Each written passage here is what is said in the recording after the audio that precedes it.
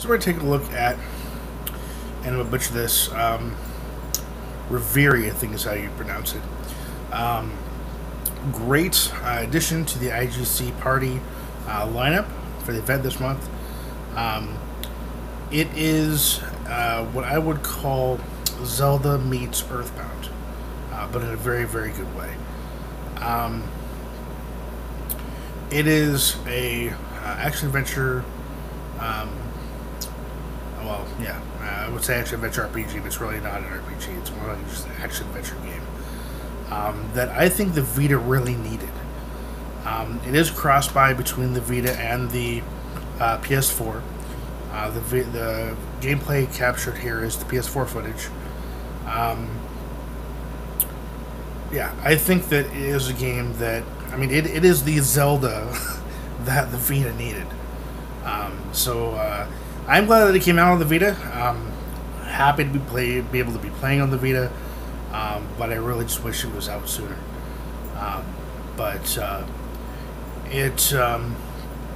It was done by Rainbite, so big shout out to them for allowing them to for allowing us to have this be part of the event.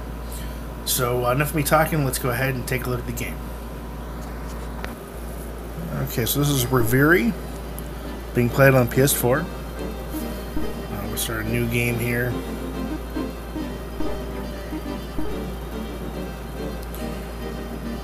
It'll open with a story, and this is the story that your mom's telling you on the way to your grandparents' house.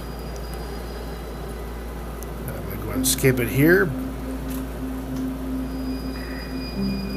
So we get right into the gameplay.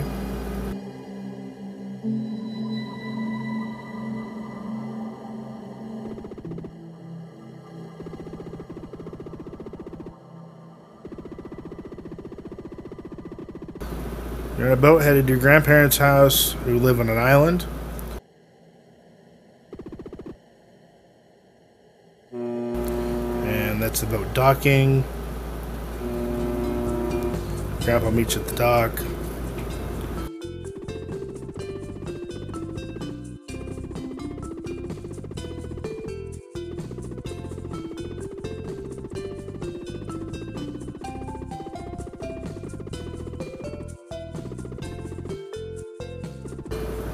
Those should walk around, meet people, and come back to the house. Now, in this gameplay, I just went ahead and did what I'm supposed to do, because I played this quite a bit on the Vita. I'm actually at the 3rd dungeon, I believe. But as you can see here, the graphics look awesome. Very cartoony. I love the graphics of this game. Rainbite did a great job. Music's great as well.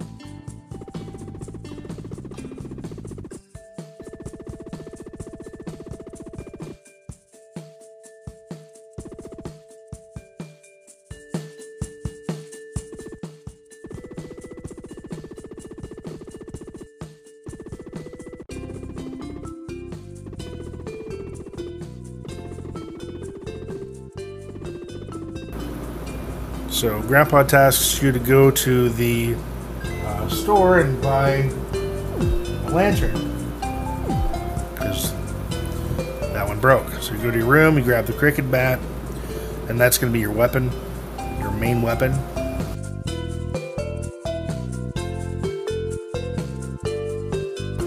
And we're going to leave here, we're going to go to the store. Grab a lantern for Grandpa.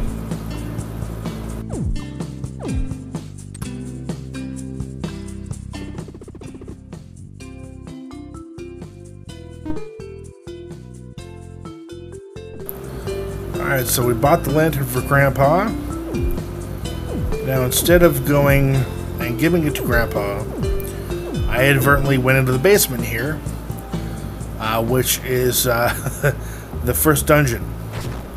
And once you enter a dungeon, you have no choice but to finish said dungeon.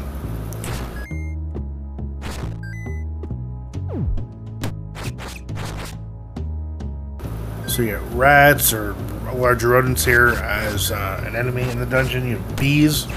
They're also in the dungeon. That's pizza that restores your health. Keys you get to unlock doors. I know there's laundry all over the basement.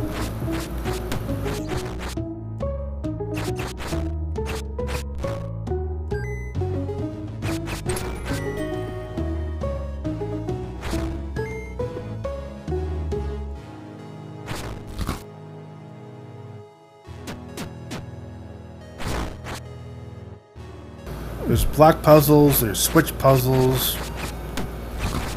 littered throughout the dungeons. This just kind of introduces you to the switches and the blocks here.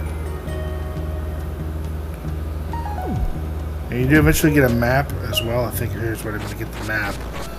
Those darts that you pick up, that I just picked up there, that's for a dart gun that you will get later on. You don't get it yet. There's the map. It shows you the rooms you've been in and the rooms you have yet to be in. It also shows you the boss key and the where the boss is at. So in addition to the dart gun I mentioned earlier, you also do get a snorkel that allows you to go into water, allows you to dive as well. You also get a yo-yo used to stun enemies.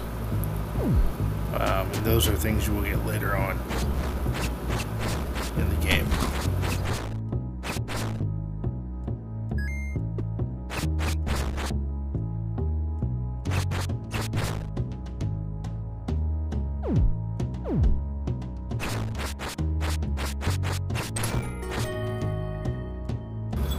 So I came in here first to get the boss key,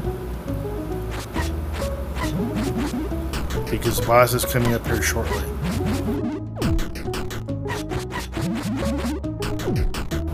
So you actually get it right through here.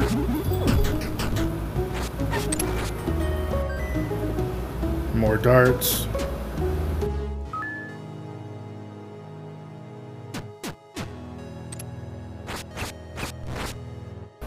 Check the map. Yeah, so enemies drop pizza, they drop darts, they drop money. And over time, the items will fade, as you can see there.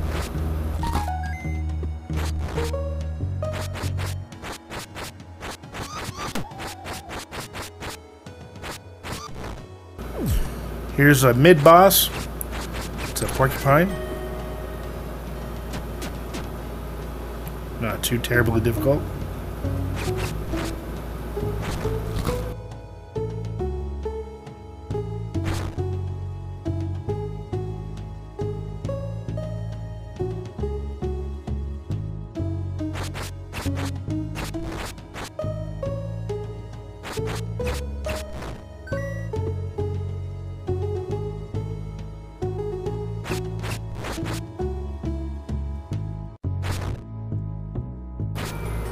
So got the boss key, that'll open up the boss door.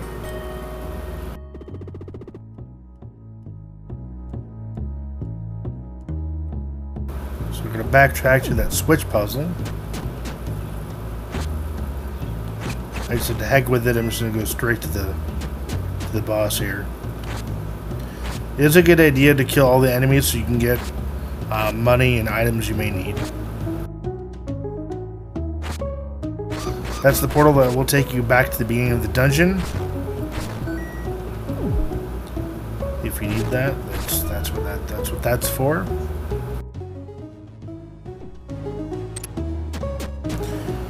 Alright, so here's where you go up against old Martha, a washing machine that throws that spits clothes at you. So one thing I do want to say about the washing machine is I think this is a really great.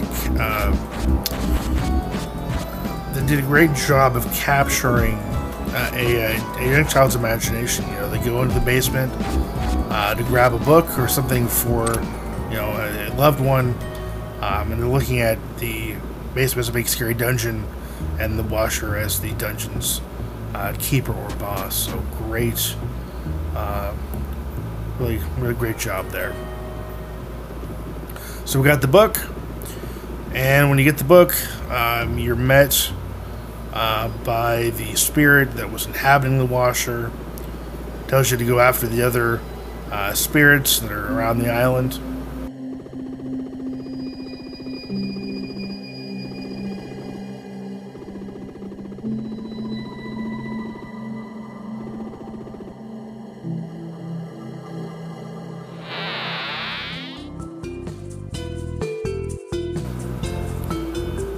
Okay, you actually woke up from your bed. Oh, it's kind of interesting. Almost as if it was just a big dream. I thought that was a nice touch. So Grandpa tells you his favorite story about a kiwi.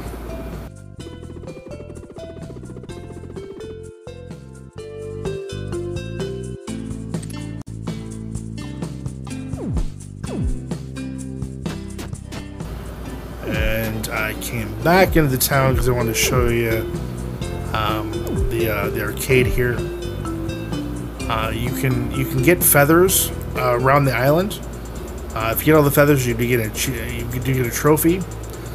So it came straight to the arcade game, where if you beat the kid standing there at the entrance's high score of, I believe, over 5,000, you go ahead and you get his feather that he found. I love the addition of the shooter here. Really awesome job.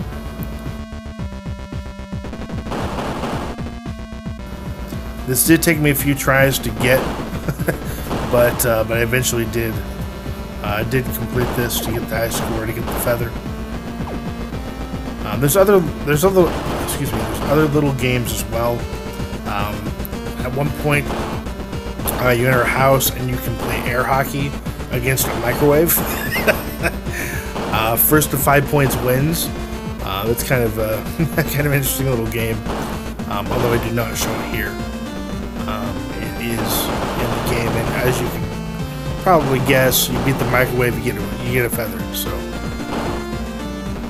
there are hidden feathers on the island through winning mini games like this.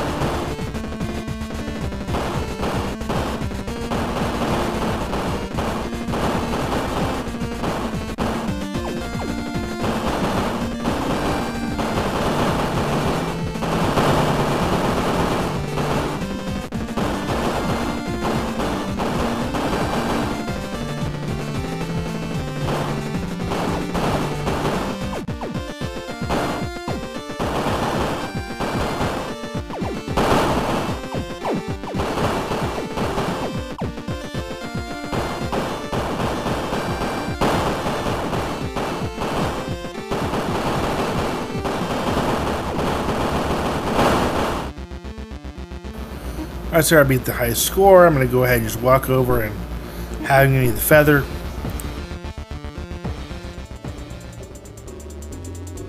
And this is where I'm going to go ahead and end the gameplay portion of this review.